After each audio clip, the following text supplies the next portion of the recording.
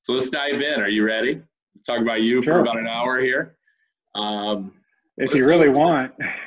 No, I do, and I have so many things I want to talk to you about, and I have some things I'll show to you. I bet this hour will go really fast. I promise. So. Okay. Okay. All right. Well, all right.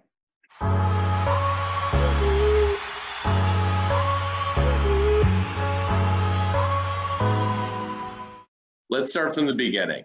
How did you get involved in competitive swimming? Well, my father was a swimmer, and he swam for Purdue.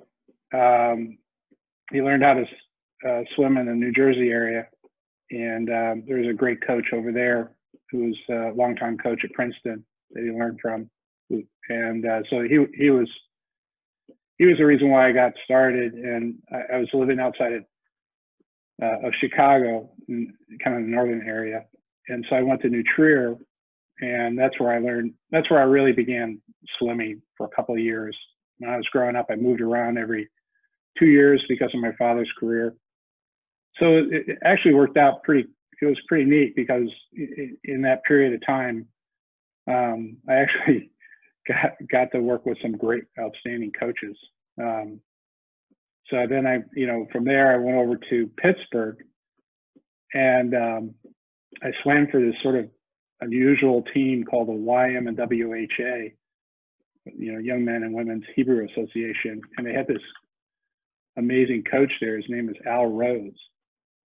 And if you look up Al Rose, you can see that he's actually coached up some Olympians. But, that I was very young then. And so, Al would be one of these, really incredible technical coaches. So at least once a week, he would just one-on-one with you, sit on the side of the pool. He'd smoke this pipe with this cherry tobacco that would come out, and you could smell it while you swam. And but what he would do is he'd say, okay, swim down, do a turn and come back. And then he would talk to you about your stroke. And, everybody used to comment on what a wonderful looking stroke I used to have, and I would credit Al Rose for that. He spent a lot of time, talking about body position, where your arms need to be, where your elbows need to be. And then you work on your flip turn and everything else, or your turns and everything else. And so that's what kind of set me up in terms of my stroke. Would you say that it was in that Pittsburgh time, and that maybe you started to realize that, or was it earlier where you started to realize that you could be good? Do you remember breakthrough moments? I hated swimming. I hated swimming. I really did. All my friends were playing baseball, and I loved the team sports. So I had to constantly beg my parents into let me play some team sports like baseball, and I love baseball. But I hated swimming. But I kept swimming. It was great exercise. I wasn't great at it. I'd go to those huge age group meets, like in Cuyahoga Falls, Ohio. That was a huge one. And, I'd get 8th, if I was lucky, and, a bunch of ribbons. And you'd sit there and you eat that sugar. You get your Jell-O packs, and you just eat your sugar all day as you sort of sat around playing cards with friends. And that was just god awful. But I did it, and it just slowly built the base. And so that was I was just like that. That was my age group swimming. When do you make your way to Ann Arbor? It was 71. Okay. Yeah, I was 11. I was 7th grade. I was 7th grade. Yeah. Yep. And then we had the Ann Arbor Swimming Club, and in the summer times, Denny Hill would coach, who's the amazing coach from Pioneer. Yeah, I was just thinking about the timing, because I think he leaves Ferndale when they build Fuller. When they get the 50-meter pool, he leaves Ferndale and comes over to Ann Arbor to start that program or be a part of that program. And I think that was in the late 60s, maybe like 2 years. I want to say maybe his last year at Ferndale was like 68. So I think he had just gotten to Ann Arbor maybe a couple of years before you do. Yeah. There was a whole host of really great coaches that kind of worked through the Ann Arbor swimming program. Johanna High, she was the head coach, and I didn't first start out swimming with her. There are guys like Orcott, who was somebody connected with the Pioneer program for years and years. Tony Kashnik, he was another fellow. There were some younger people who came in and out. So I'd spent a lot of time with them before I eventually kind of worked my way up to working out with Johanna. So what is the breakthrough?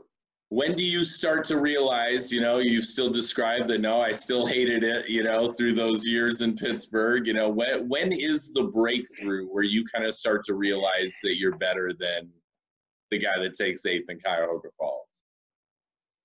I was looking forward to swimming in high school. Unfortunately, though, in Ann Arbor, we had sort of an odd system where I was in a junior high school, which meant I had to spend, my 9th grade year, at this middle school level. So I didn't get to swim as a freshman. But that 9th grade year, I was working out with Johanna at that point, and I was only working out once a day. But I was working out very, very hard, and I started to see some improvement at that point. I was really happy to swim a 5:10, as I recall, in the 500-yard freestyle. Not that great a time, right? But that was kind of, I felt at the time it was kind of a breakthrough. Following year, though, I got to swim for Huron, and John Feeney, who's like my second dad, introduced me to 2-a-day swimming and also tapering and shaving.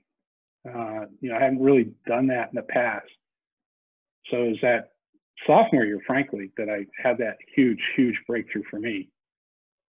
And, and I attribute that to John, his training, his workouts, the 2-a-days, maybe growing up a little bit, getting a little bigger, more mature. I think I see you in 145, 446 that sophomore year, and at 145, the 200 freestyle, you slipped into the A final, which I could tell from the seed times that was a big swim for you to dip down to 145 and get into that A final, and then a top 3 finish in the 500 where you really showed out really well. So no doubt the numbers. Wow, I'm impressed. You're impressed. Wow. Yeah, that you even know that. John, we're just getting started. Then you're gonna love the next hour, or hate it. I don't know, but the details I got for you here. Let's keep going. Yeah, it was a conference meet. Yeah. And I had no idea, where I was. I knew I was swimming well, but I had no inkling, what the taper would allow me to do. And so it was this conference that I went to. It was at Pioneer High School. And frankly, I just surprised myself. I swam so easily, and so fast. I surprised myself. We've talked about some coaches. I want to talk about a couple of swimmers that I'm curious to hear you speak to a little bit. So your sophomore year, I would imagine that the leader of that team was probably Paul Griffith, and on his way to a couple of state titles. Denny Hill sent me a text once that Paul did a no-breather on the last 25 of the 100 butterfly final in '76 to beat Marty Zuba. I don't know if that's true, but Denny says that he can't put his head down and brought it home. Now Caleb Dressel does that, and people make a really big deal about it. But I heard a story once that Paul Griffith did it all the way back in 1976. Tell me about what kind of influence he was on you as a young swimmer at a point where, as you're describing, you're kind of breaking through as well. Sure. Well, and then of course, Paul had his younger brother, who was my age, Andy Griffith. And so, I'd known the Griffiths all my life through Ann Arbor Swim Club. And at some point, I think I carpooled with Andy, so you would have that, carpool where you go to practices. So Paul was, one of these guys that just was really tough, and you could just tell he was tough. He was always tough.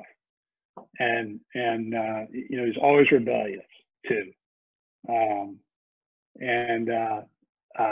So you know, he just had that leadership quality, and I think he was our captain that year, as I recall.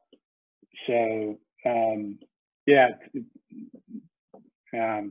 but we had a lot of great seniors at that time who, you know, when you're young like that, sophomore or freshman, and these guys who are seniors are huge compared to you, right? And it's you know, they're mountains, so you really look up to them, and you see how much stronger they are than you, and of course then you know they're just at a different sort of social level too, you know, as seniors. And so it's a very different experience than what you experience the rest of your life, right? Of course. Another guy I want to ask you about, and he would have been in your class, is Mark Stroll. He was a terrific, obviously, backstroker and IM champion who went on and swam in Florida. Tell me about Mark Stroll and what kind of swimmer he was. Oh, he was amazing. Did you get to train with him closely in the Ann Arbor Club programs? You guys being in the same year, I would imagine, and a couple of superstars, you two had to be neck and neck. Yeah, you know, and that was the beautiful thing about Denny Hill. He would bring us all together during the summer, and we'd all swim together. We got to be great friends. We went on trips together, had some wonderful trips together. You know, I remember going to junior nationals out in Santa Clara, California, with the group, going down to Alabama and Huntsville, you know, with the group. Mark had just amazing natural talent, and you know, he could swim every stroke, which was pretty unusual. Not a lot of swimmers can do that, and he could swim a great freestyle. He could swim a great backstroke, breaststroke, butterfly. That's why he was such a good IM swimmer. If you were to ask me what was his best stroke, frankly, I couldn't even tell you. He was so good across all of them. You know, so he clearly was very good at butterfly, and as well as, but the IM, he was just such a specialist at the IM, and he was such a natural swimmer. Yeah. So you always envied those kind of swimmers. You know, there's a guy at that time, his name was Jesse Basayo from Mission Viejo, and you would watch Jesse swim that 400 IM. Same thing. You know, Mark was a swimmer like Jesse. He was just, you know, very capable across all strokes. The real question was Mark's mustache anywhere near as cool as Jesse's was? Because I think Jesse had a mustache in every picture I ever saw of him after he was about 16 years old, right? Jesse had him beat. Sorry, Mark. The last individual that I wanted to talk to you about preceded you, and I was curious if he had any impact on you, having passed through 3 years earlier. But without question, as a distance swimmer in that area, the man was Dan Stevenson. And at the time that you were coming through high school, Dan was rising into the top 5 to 10 200 freestylers in the world. In 1978, he peaked, dropping down, I think he went 151 in 1970, like right in there, 1978. But like just a really great swimmer with a huge impact and reach. Did you get a chance to brush shoulders with Dan and be impacted by him much at all? Not in high school. He had graduated, you know, as I said, I was a sophomore. So, you know, Dan was one of these enigmas. I got to be good friends with Dan, you know, after, and then he and I teased each other because he was an UCLA swimmer, and I became a Texas swimmer. So there's another story there about our infamous loss by a few points to UCLA in the NCAAs. But anyways, he was an enigma, and he was this amazing swimmer who was also incredibly smart. And, you know, of course, went to UCLA, got his engineering degree, he goes to Michigan, gets his, you know, law degree. But, you know, the only problem with Dan, I would say, was, you know, his sense of humor. You know, he needs to work on his sense of humor. I mean, the guy throws out some of the worst jokes I've ever seen in my life. You know, we got to get him a book so he can like learn better jokes. That's what I got to tell you about Dan. But but yeah, he was the guy, you know. His ability to swim that 200, especially, you know, was always very, very, you know, just something you always like, wow. I would imagine that coming through 3 years after him, every pool you went to, Stevenson's name was on the wall. I mean, when you refer to him as an enigma, he was the target, I would imagine. I mean, he had the state records. That we'll get to that in a second, but yeah. Then he becomes captain of the UCLA swimming team too, which is huge, right? You know, this says a lot about who he is too. Absolutely. Well, we didn't come here to talk about Dan Stevenson. We came here to talk about you. So in '77, you get that first state championship, and that's why I asked about Dan last, because in 1977, you have the honor. 78. Let's see. No, that's right. Okay, 78, 78. That's that's all right. I'm with impressed. You. In '77, your junior year, you had the honor of taking Dan's state record in the 500 freestyle. You took it by just a notch, a few tenths, but you took it down 2 years after he set it at 438. You went 438 low. You won your first state championship in the 500 free. And for a guy that described to me that maybe just 12 plus months earlier, it sounds like you didn't really think you were all that great at this. And in about a year, you've broken through to now having a Michigan high school state record. You're a high school state champion, and I'm sure recruiting is heating up. Your life changed a lot in that year. Did it not? It did. Yeah, it did. Yeah, sure. Yeah. Tell me about that. And I got a lot more confidence, you know, in my ability to swim well. I started looking forward to, you know, maybe getting out into a national, you know, arena. I started thinking more about, you know, okay, what would it take to make nationals? Maybe, you know, I think I might have qualified for nationals, you know, at some point that year. But some of the coaches said, you know, I think you ought to go to junior nationals. Let's just go to junior nationals so you can, because you probably won't make finals at nationals, so you won't get that experience. You'd be better off getting the prelim final experience at junior nationals. And they were right. So I started thinking more about that kind of, you know, level of swimming, which was a lot of fun. When do you make your commitment to Michigan? Does that come before or after your senior year in high school? Well, they're not allowed to talk to you, I don't think, until sometime at the start of your senior year. They couldn't speak to you when you were a junior. You know, at that time, Tennessee was a pretty hot swimming team with Ray Buzzard, who was their coach, and you know, Cohen, the great sprinter, Andy Cohen, a few others. You know, but you know, really the center of the universe was Mission Viejo for me at that time. Brian Goodell, he was the guy I, you know, admired the most.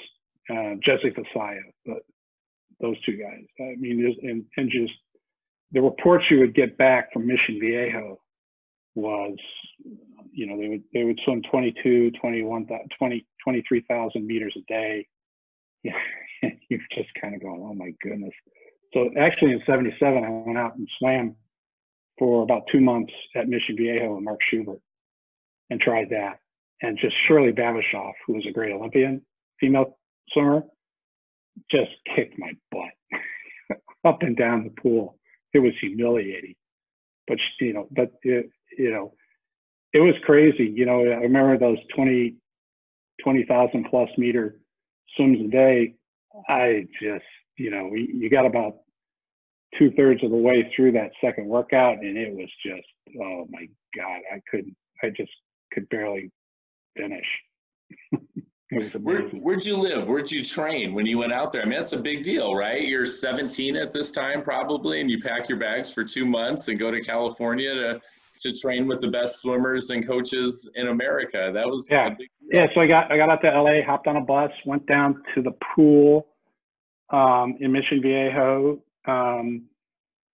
met Mark. They would line up families in the area. So I met my family. You know, as I recall, they had nothing to do with swimming even. You know, they just had a couple of young kids. So I kind of slept in the side room, and you know, it was hard. I was so beat up. There was a few morning workouts, I have to admit, I just said, I can't get up. So in 78, just as a follow-up question there, had you committed before the state meet and before like nationals and all that stuff in the spring of your senior year, or did all that happen after?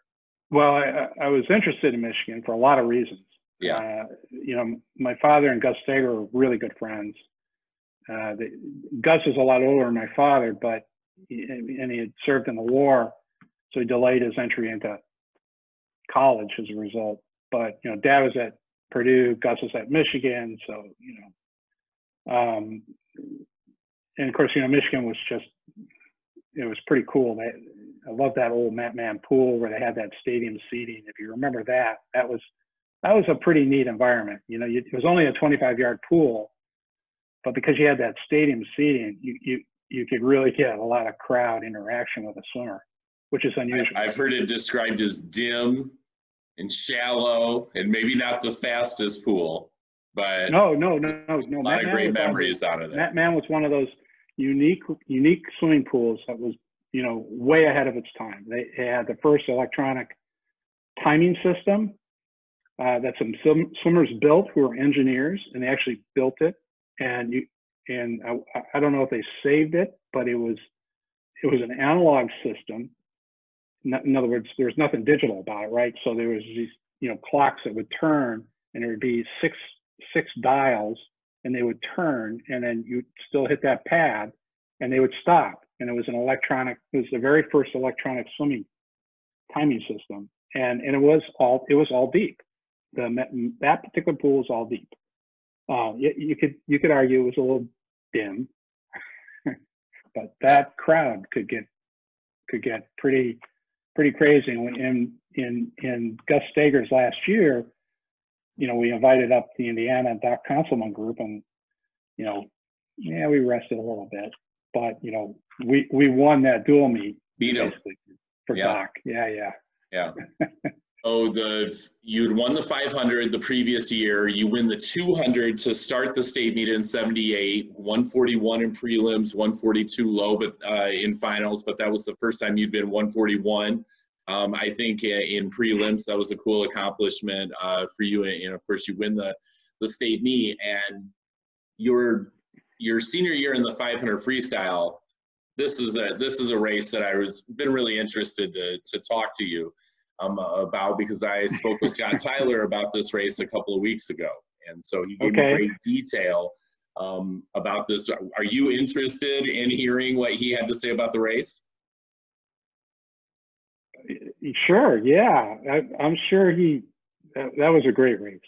Believe me, that was that. Of course, I came out on the losing side of that race, but can I play you a short excerpt here? Sure, go ahead. The key was I really didn't have any expectations. I mean, I was super nervous, obviously, going in and knowing this guy is going to, you know, most likely just grind you up. But I just figured I'll hang around, and you know, if I'm in the game toward the end, I know I'm a decent closer, and lo and behold, I mean, the video of that race is I would draw up to about his shoulder on every turn and come out at his waist, and it just kept going. And I'm thinking, okay, I'm kind of still in the game here at the 200 and at the 250 and at the 3. And it's like, wow, it's just he never really put me away. You turned within 1/10 of a second at the 200, exactly even at the 300, exactly even at the 400, and we're separated by 8 100ths at the 500. The two of you literally swam 500 yards together within 1/10 of a second of each other. It's an incredible race. Scott describes it as the pinnacle of his swimming career. And this is a guy that went on some cool things. He went down to 4:28, I think, 4:29. He won a MAC championship and broke a MAC record. It wasn't the fastest time he ever went, but it was a powerful moment for him. And I think a big part of it was because he beat you, and you were a special swimmer at that time. So I'm interested in everything you want to tell me about that race.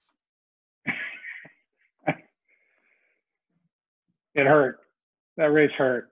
That race hurt. But you know, that's the beauty of swimming. You know, if you're going to be a swimmer, you're going to eventually lose, and you're going to have your moments, and you're going to have these moments. And you're right. I mean, we both dropped our times considerably. So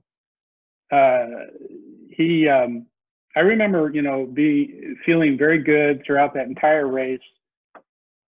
And then about midway through it or towards the end, you know, noticing that Scott was hanging in there with me.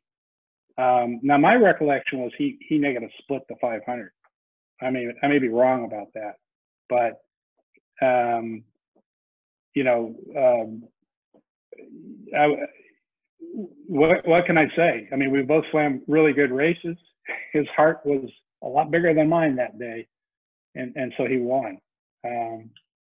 These are the splits that day. The two of you were both out he was out in 147.9. You were on 148.0. You swam a slightly different race. You had gone out a little harder the day before in 147 and went slower, obviously, than you went in the final. So I think you might have learned a little bit from the prelim and controlled yourself just a shade more. But you guys are dead together, 244.5 at the 300, 340.8 at the 400, and come home.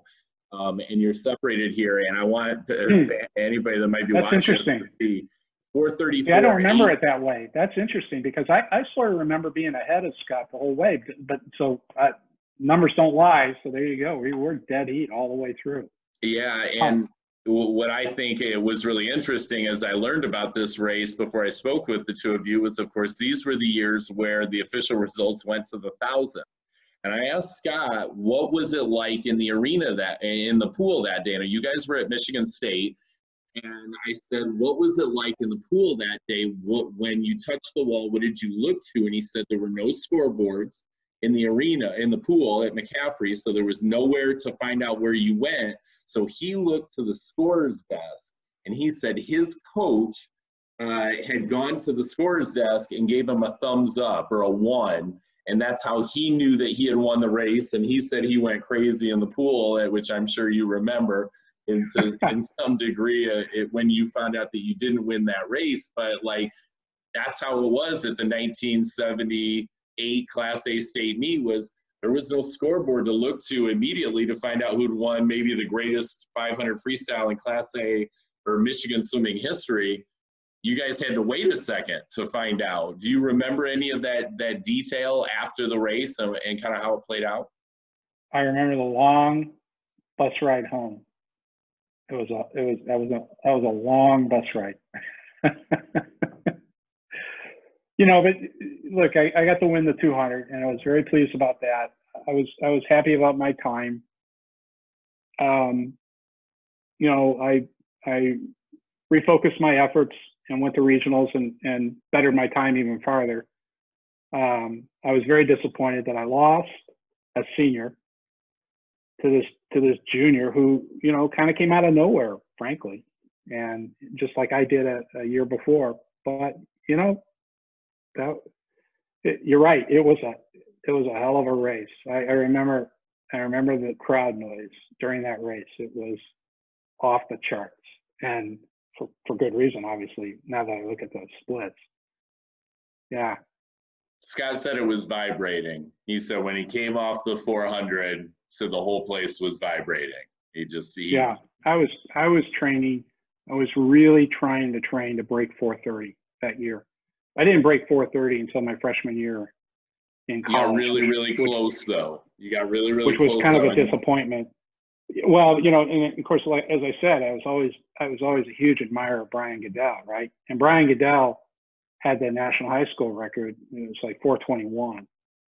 So I felt like 421 for me was a bridge too far. but you know, I knew that you got to get in the 20s. You got to get in the 20s soon, and I didn't make it that year, which was a bit of a disappointment. But you know, that was the way I kind of viewed my senior year. My time was still good, though. You know, Yeah, I I was at a point where I was, you know, conversing with pretty much every college coach out there. So. Well, I mean, the exclamation point to this story is that you lose an extremely, as you described, disappointing race, and a month later at the 1978 Junior Nationals, you win the 500 in 4:31.27, which is 3.5 seconds faster than Scott and yourself swam at the state championships in East Lansing, like I said, like 4 weeks earlier. So you did make your statement, and I did want to make, you know, say that, you know, for anybody that only looks at the state meet results, you went 3.5 seconds faster to win a junior national championship later that spring. That was definitely not intentional. Oh, and that's, again, those are things that you only learn in these conversations, because I would have looked at those times and thought, oh, he was holding back a little bit. He must have been looking to April. And so I'm glad I had the opportunity. Nope. So I'm gonna kind of advance the chronology here. You choose. This is Michigan. impressive that you know this. I'm stunned that you know this. I'm having to remember things I haven't remembered in quite some time. I always thought Scott kind of chased me down, but I did not realize we were so even throughout that entire race. Well, he has promised me a video of that race, which he says he owns. So I will confirm the video to the splits. But when you're looking at splits from 1978, too. Yeah, we had the Kaisers. You know, the Kaisers were over at Birmingham. Yeah, was it Andover or Groves? It was one of the two Birmingham schools.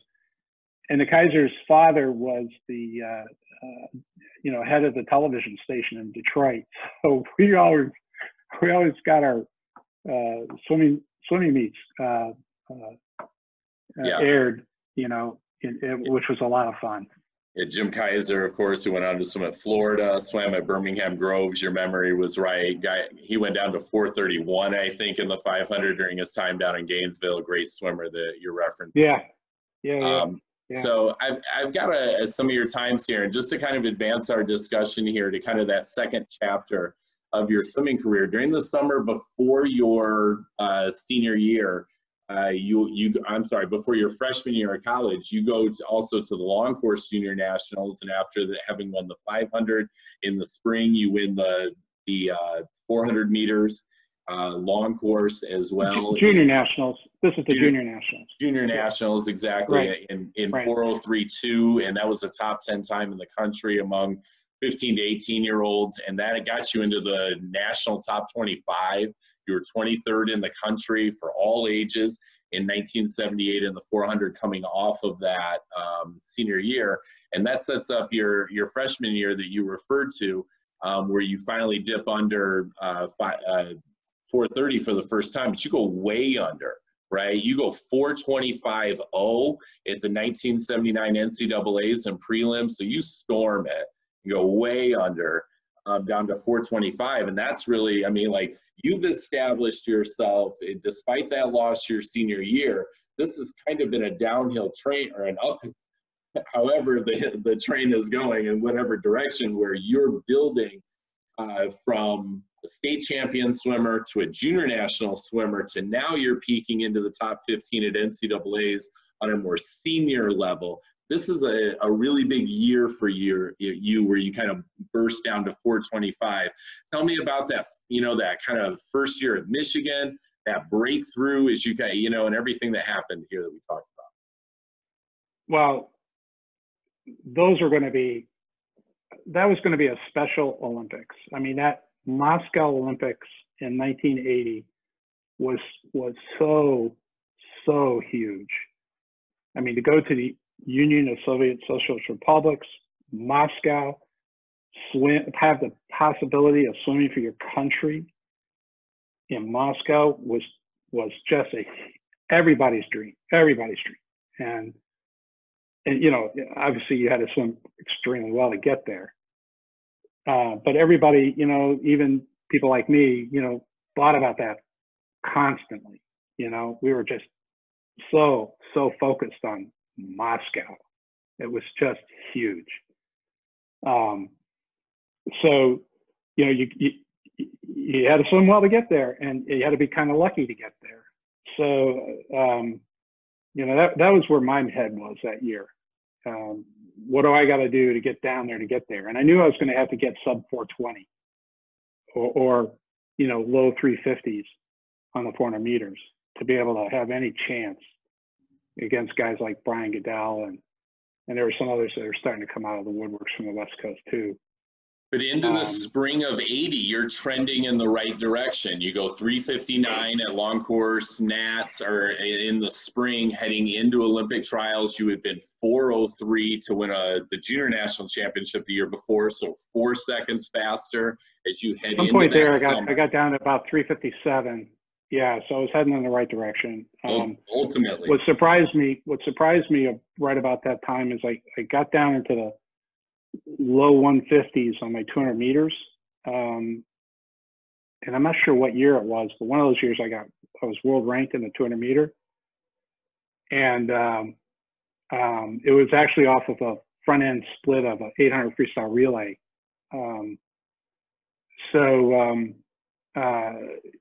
You know, so I started thinking, maybe I got a shot at the 800 freestyle relay.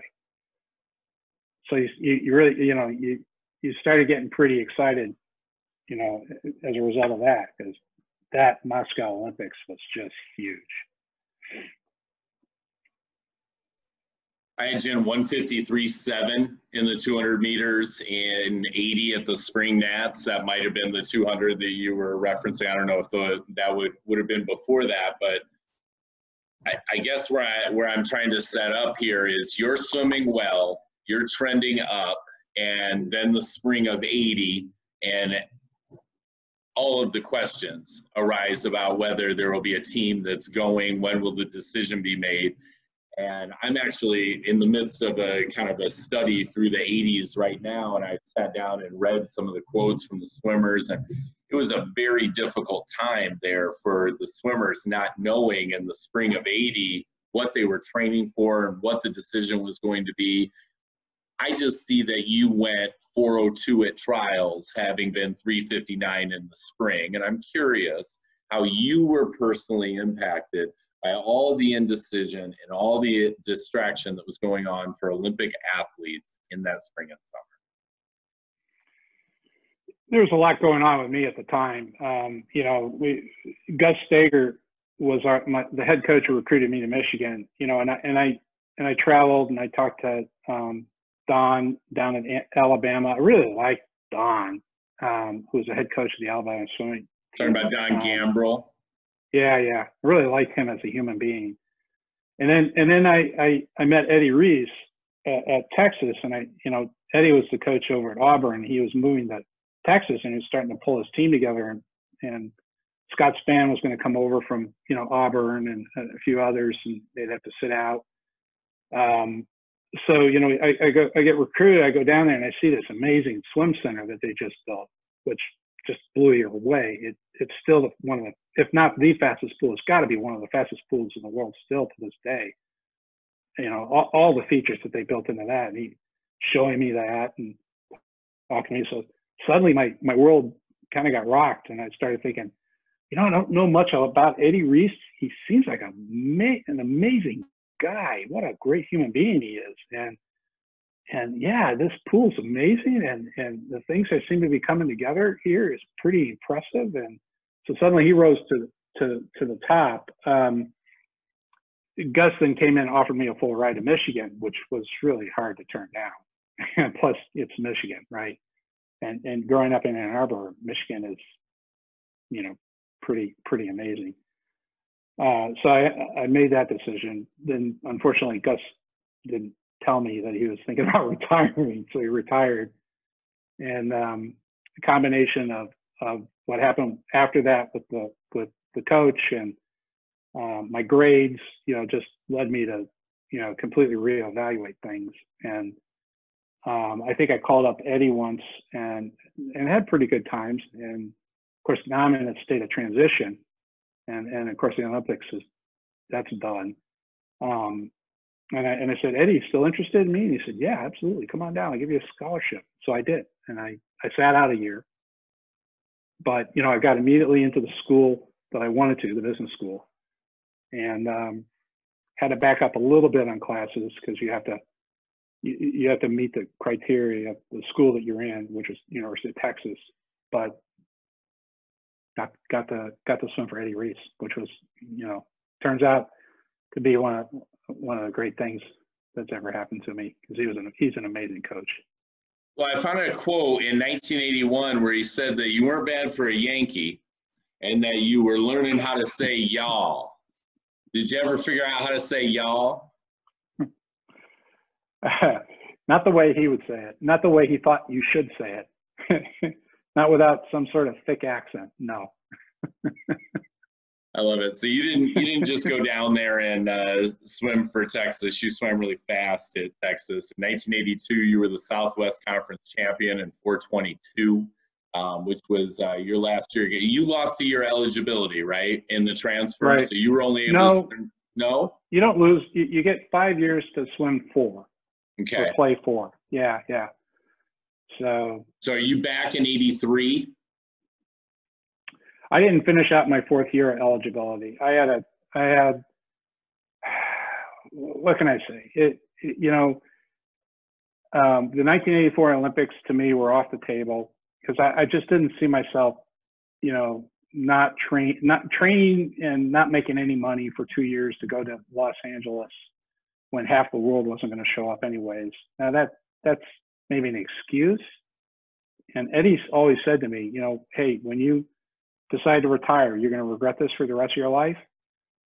There are times I do regret it, absolutely. But there are times when, I look at my career now and when you're a swimmer, you're really swimming to be in school and to educate yourself. And I was always very proud of the sport because for some reason, despite working out 6 or 7 hours a day, including dry lands and everything else, our average grade point average, at Texas, I know for a fact was 3.5 out of 4. Nobody was even close to us in any athletic department, and all of my friends went on to become doctors, everything. And then I was able to. My ultimate, goal at the time was to get into a graduate business school, an MBA program. So, which I did. I was able to come back to Michigan and get my MBA. So, that really drove that final decision to kind of drop out. That plus the disappointment to lose to UCLA by 4 points at the Nationals. And I swam for that. And so that sort of sealed the deal for me. It sounds like the experience and the decision to go to Austin is one that you cherish and are really happy that you made.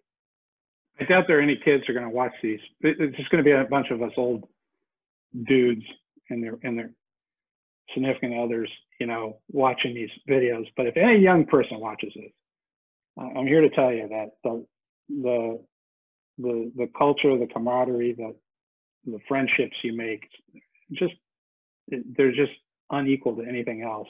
And I just would never trade the hard work, the disappointing experiences, the great joy you get from winning for anything. I really wouldn't. And despite sounding like maybe he could have been a lot better, but he didn't quite give it all.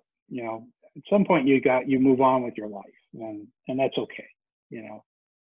And you just got to always be, working towards something better somewhere, And that was the stage of my life where I decided education, school, good grades. I graduated with honors from Texas, which I was very proud of. That just became much more important than anything else. Quickly, before we kind of summarize with you here, Eddie, went on to amazing things. He got to Texas, I believe, in 78. And so you got there, I think, 3 years after he had been there. And so he was really just establishing what would He just won his first NCAAs. Yeah, the 1981 NCAAs. He's really just establishing what will become a dynasty. And like you said, at the point that you committed to him, you said, I don't really know much about this guy. Now every kid, you know, knows everything about Eddie. Yeah. Do you have a sense, you know, in those 2 years that you got to spend with him in 81 and 82, what could happen, or just how special he was? So he was special in all kinds of different ways. You know, first of all, the way he treated the swimmers, the way he communicated to the swimmers was just amazing. You know, he would talk about, you know, how to be a great human being constantly. He would, you know, by example, be that person, be that human being. His personality was just infectious, and it somehow just brought out the best in everyone. And he was always ahead of his time in terms of his training. You know, we did isometrics before. I think isometrics now, which is just, you know, absolutely critical to swimming. We would go do things in the football stadium where we would tape up our hands. We'd have these 2x4 blocks with lawnmower wheels on either end, you know, so they could roll. And you remember ramps would go up and up and up football stadium. We would basically, after taping up our hands, just do, you know, these flies on these with the blocks under our legs, and you know, the freestyle all the way up and all the way down. And you know, which forced us to plank, which forced us to do all these things that, you know, at the time, you know, swimming wasn't really thinking about isometrics like they do now, but you know, we were doing them. You know, we were climbing ropes, we were doing all these things other than just lifting weights or doing the pulleys. You know, we had those pulley machines, and so he was way ahead of his time in that respect. When I was at Mission, you know, Mission Viejo, they had their sort of weight systems. They had their pulley systems. It was pretty much the standard sort of dry land that you found at that time everywhere else. And so they hadn't really yet caught on to that, you know, get the entire body involved, you know, make every muscle involved in whatever you do, you know, but Eddie had kind of figured that out, which was, you know, extremely beneficial if you're, you know, a sprinter, and you know, because sprinters are involving every single muscle at every single moment, you know, in their bodies when they're swimming. And so now it's just, you know, that's a big piece of, you know, swimming now. It isn't the 21,000, 23,000 yards or meters a day as much. Have we talked about the most important influences in your swimming career already? Is there anyone that we've left out, whether it be family members, teammates, coaches, that may have come up at any of your stops that were instrumental in your success? Yeah, well, you know, probably top of the list is John Feeney, who was my coach throughout high school, and really a guy, you know, who I still talk to this day. He and his wife, Karen, I put him at the top of the list. And then, you know, Gus was inspirational in very different ways. Eddie Reese, clearly, you know, in many different ways. Just, you know, just the way he would instruct you on how to be a great human being. You know, I mentioned Al Rose, you know, he was the guy who made my stroke what it was, not what it is, what it was. And,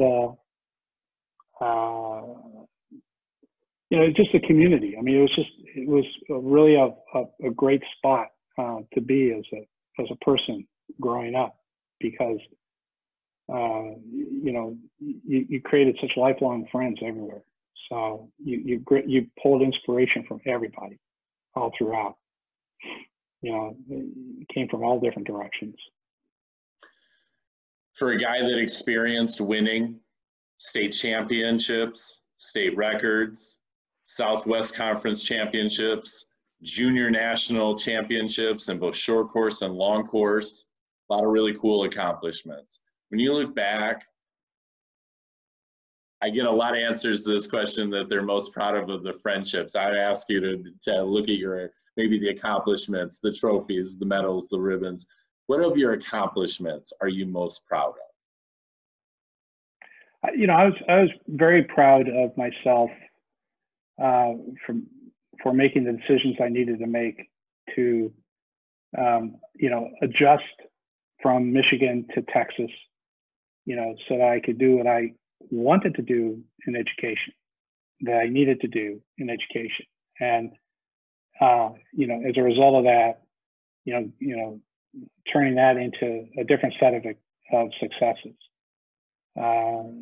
You know, I was very proud of that. I was really enjoyed Texas and Austin. And I lived there for 10 years after you know, from the point of time when I ended up there to after I graduated, before I went back to graduate school. And then I would say that was it.